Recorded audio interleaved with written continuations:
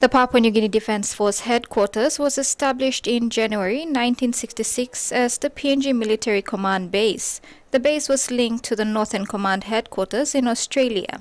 On February 1st, 1972, the Joint Force headquarters was established. On January 26, 1973, it was designated as the headquarters for the PNG Defence Force. Today, the establishment of the PNGDF headquarters in Murray Barracks was commemorated with a parade, an address from Commander Defence Force Major General Mark Guinea, and a flyover of two Royal Australian Air Force FA-18F Super Hornets. The unveiling of a plaque commemorating the 50th anniversary followed the parade.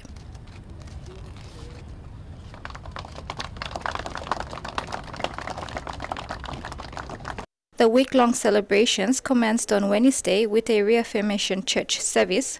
Celebrations conclude this Friday with the PNGDF Commander's Walk. Mary Barracks, TVWAN News.